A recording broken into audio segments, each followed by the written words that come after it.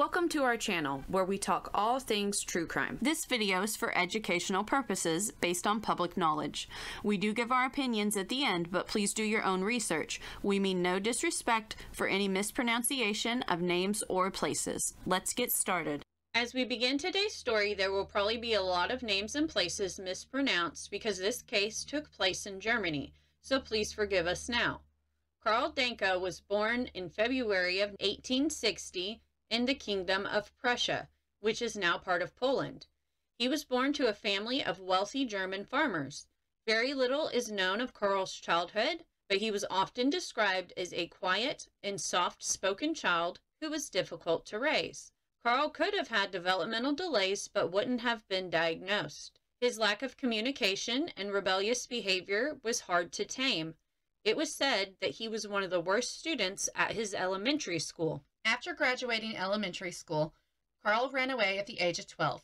He had ran away before, but this time he didn't come back. At some point, he became an apprentice of a gardener and made a life for himself. When Karl was 25, his father died. His older brother would inherit their childhood home and farm, while Karl received money for his inheritance. Karl used his money to buy a piece of land and tried his hand at farming, but this would be a failure and he ended up selling the farm. Karl then used the money from the sale of the farm to purchase a house. Due to inflation, he would have to sell the property, but would be allowed to stay in a ground-level apartment. He acquired a vending license and ran a nearby shop, where he sold pickled pork and leather goods. Karl volunteered as a cross-bearer and an organist at the local Lutheran church, and was well-liked in his community, often affectionately referred to as Papa by the community for his generosity and willingness to help the homeless. He was seen as a pillar in his community. For unknown reasons, Karl Denke began murdering homeless vagrants and poor travelers that he didn't think would be missed. His first known victim was Ida Lohner in 1903. 6 years later, in 1909, he killed 25-year-old Emma Sanders. However, another slaughterhouse worker was found guilty of her murder and wouldn't be released until 1926 after the truth was discovered.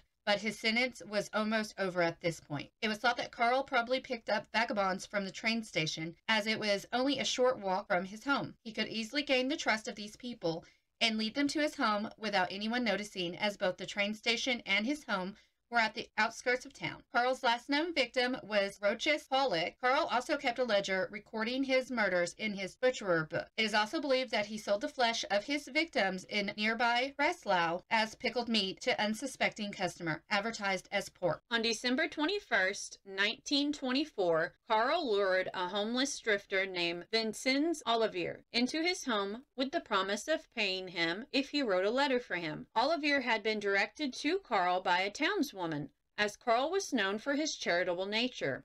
According to Olivier, he had sat down at the desk after being handed a pen and paper, but turned to his host after becoming perplexed when Karl dictated, "Adolf, you fat slob," in German. As Olivier looked to Karl, he saw Karl swinging a pickaxe at his head. Luckily, Olivier managed to duck, receiving a deep gash to the temple before he was able to wrestle the weapon away from Karl in an ensuing struggle. Olivier escaped through the front door, screaming that a madman was trying to kill him. This attracted the attention of neighbors, who then alerted the authority. Initially, Olivier's testimony was disregarded on account of Karl's reputation among townsfolk. Olivier was actually arrested for vagrancy and panhandling, which was absolutely terrible as he had just escaped Karl's grasp with his life. However, in court, the judge insisted on an investigation of Olivier's claims, and Karl was taken in for questioning. Karl was placed in a holding cell, where he hung himself just hours later with an unspecified ligature before interrogation could begin. With this turn of events, Karl's home was searched and the police found the gruesome truth of his murders and cannibalism, discovering unidentified flesh that was being cured inside of 2 tubs filled with brine, a box with an assortment of human bones and human fat stored inside pots. They also discovered several items, including shoes, belt, braces, and shoelaces that analysts determined were made with canned human skin. While the exact number of his victims is unknown, Karl's butcherer book had 31 names recorded, with Olivier, the escaped victim, listed as number 31. He was almost definitely going to kill Olivier. This would confirm at least 30 victims at the hand of Karl Denke. His butcherer book contained 26 men and 4 women. Next to each name, he would list their date of death, date of birth, and information about their relationship status. His method of killing was beating his victims with the blunt end of his axe, and then he would process the bodies as if they were animals in a butchery. Absolutely disgusting and heartbreaking. But due to the large number of body parts found in his home, his body count was estimated to be as high as 42 or even higher. Karl had a collection of 351 human teeth that he organized and repaired. An investigation years later would report that 4/5 of his victims were seniors, the youngest victim being 16. 2 victims were probably 20 to 30 years old, 1 victim 30 to 40 years old, and the majority of the victims significantly older than 40 years old.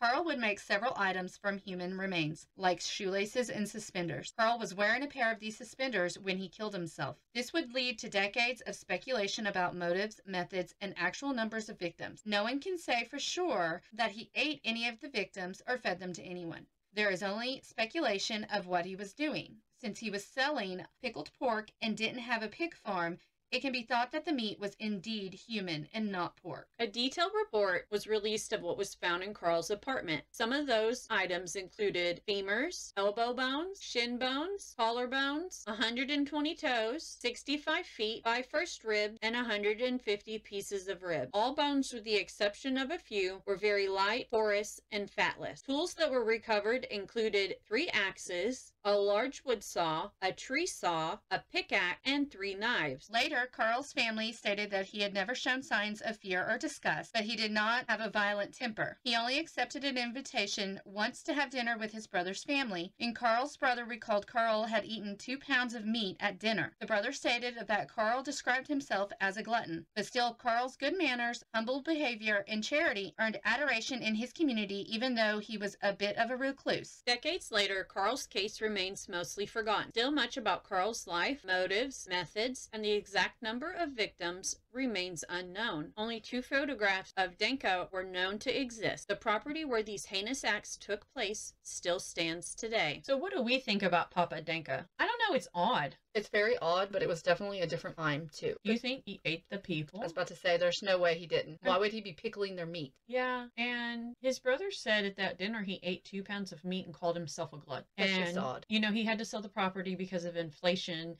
and they let him live in a lower level apartment. Looking through old photos, it looked like a shed on the property.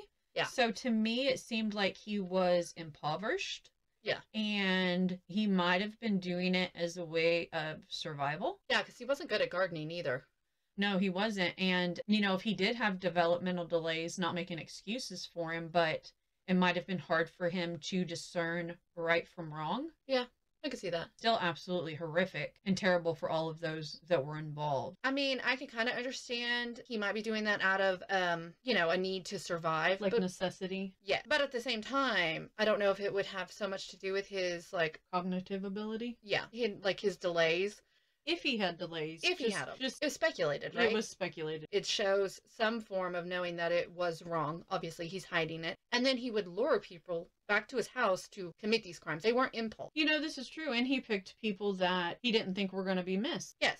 Like most modern day serial killers will pick prostitutes and transients because they're harder to keep track of, to find, because they move around so much. Yeah, and probably because they are kind of like out on the lam. Their family's used to them not being around. Yeah. So if they do report them missing, it's going to be like a long time after. And in his butcherer book, it said that he wrote down their relationship status, which sounds like, okay, are they married? Do they have children? Is there somebody going to come looking for them? Yes. So I think he knew what he was doing was wrong. I definitely think he ate people. But given the time period and with inflation where he had to sell his farm and he wasn't good at farming or gardening, he saw that maybe as another way to survive. And it was something he could perform. Maybe in some sick, twisted way, he saw it as the only way to survive. I don't know. He had that shop and he would sell meat. So where'd he get the meat? He had no pigs. Yeah, he didn't have a farm anymore. And the fact that he also was generous, like, I think he liked that status too. So he would pick people that people wouldn't miss to help him preserve his appearance, like, you know, what people thought of him in his community, because he wanted to be seen as somebody that could give and help. Yeah, and be well liked. And well liked. Plus, you have to think the community would send people to him too. Yeah, this is true. Like, oh, he can help you. Mm-hmm. There's, you know, a good guy in town. He helps people all the time. And then they probably just thought, you know, he helped them, and then they went on their way to wherever they needed to go because they were travelers or just passing through. I mean, because he did at one point have an inheritance, so who's to say he didn't claim that's how he got the meat to sell, or, you know, how he survived in general. Like he still had the money. Yeah. And then he was giving because he had extra meat. Yeah, and you know, mentioning his inheritance, I kind of forgot about that for a second. Like, when he got the inheritance, like, what if he was used to living a certain way that he wanted to continue to maintain that? Yeah. But he didn't know how to do it. You know what I mean? And so... There's plenty of people like that. But again, all of this is alleged because as soon as they brought him in for questioning, he hung himself. You know, and that shows signs of guilt as well. He didn't want to. I don't think he wanted to confess either. People that do that is because they don't want people to know what they've done. This is very true. They don't want people to, like, it still would put a tarnish. Yep, I was going to say paint him in a bad light. He wanted to keep his reputation that he didn't want to face the music, basically. Yep, pretty much. Because then everyone would be like, oh my God, he did what? And like, did I eat a human? Like, I'd be oh my gosh, that's creeped out. I would be very creeped out in that area thinking I bought pickled pork from Karl and it was not pork. Somebody that was already like needing help and he took advantage of them. Those are the worst kind of people. I mean, anybody that harms other people, they're just terrible, but to take advantage of poor and weak people that, you know, need help and they're already down on their luck, I feel like that's... And they're desperate. Absolutely terrible, yeah. And you have to think, some of them might have felt like something was off, but again, when you're at that level, you'll ignore the red disparity. Flags. Yeah, because they're trying to survive too. Yeah. And they're thinking, oh, here's this generous man, like... Even if he's kind of odd or what a blessing. Oh my God. What do you guys think? Have you heard of this story? Let us know in the comments. If you liked this video, please consider subscribing and turn on notifications for future videos. Until next time, stay safe.